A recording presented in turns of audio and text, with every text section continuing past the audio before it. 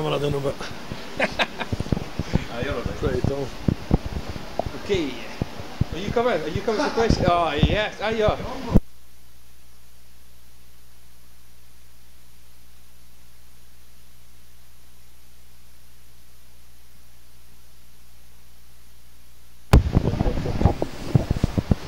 Good evening, we're here with Sharks TV with head coach Martin Grubb after a 3-2 loss, unfortunately, to the Telford Tigers. Martin, many people say you always look immaculate in your interviews, and speaking to somebody earlier, they really wanted to know, where do you get your suits from? The internet. Any particular sites are we not allowed to advertise on Solway Sharks TV? Hey, I don't know if I'm allowed to advertise. Actually, I just wear the suits that I'm told to wear.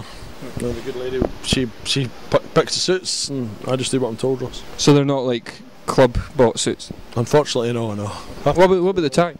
The tie is mine as well. No, fantastic.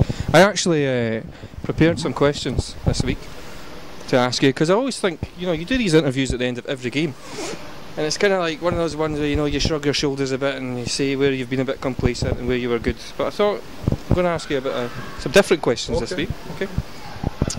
I asked James Hutchinson who he would want to fight the most out of the team, and he said Connor Henderson and Dan Abercrombie. I'm going to turn it around a bit, and if you could let any of the team punch you, who would you let punch you and why? Probably Daniel Abercrombie, because it probably hurt him more than it hurt me. He's made of chocolate, so if he hit me, it'd probably hurt him more.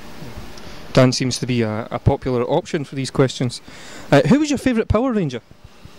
I actually am a little bit old for the Power Rangers. My son's quite into them, and I think there's a blue Power Ranger, so... We'll change it. Who was your favourite Spice Girl? Scary at the time. I like to switch up a wee bit. Any particular reason? Just a wee bit different. Everybody was going, Jerry had for obvious reasons, and Baby for obvious reasons, so I went a bit scary. Fantastic. What is your favourite kind of biscuit?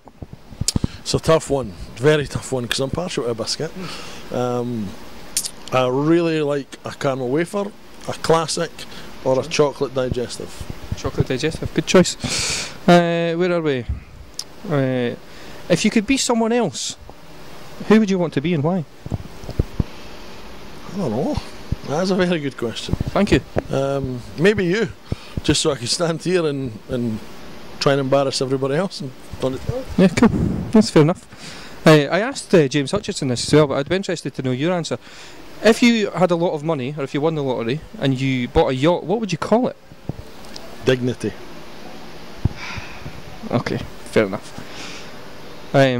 This one, I wasn't sure if Struan Tonner, the captain of the Solway Sharks, was going to be here getting interviewed, so I wrote this one for him, but I'll ask you. Have you ever started a fight and then ran away? Yes, I played and I grew up in junior hockey with Scott Blues in my team, so I used to deliberately start fights in his orders and run away so he could finish them. But I understand why you'd want to ask Struan that. Hi Scott, if you're watching, it's been a while. Yeah. Okay, I also gave James the opportunity to ask me any questions. Is there anything you would like to ask me, Martin? I'd just like to think, what is the first thing that goes through your head when you wake up every day? I better check Facebook and Snapchat. That's fair enough, probably the same as me. Yeah. Is that the first? I would probably say that's one of the first things anyway. Yeah. And the only other question I really have is, what do you think of Duncan Spears Jr.? Duncan Spears Jr., a man of many, many words. He can't drink alcohol to save himself. He never shuts up. He's really difficult to get a word in edgeways with Dunk. And I much prefer his dad and his brother. Better beard. Much better beard.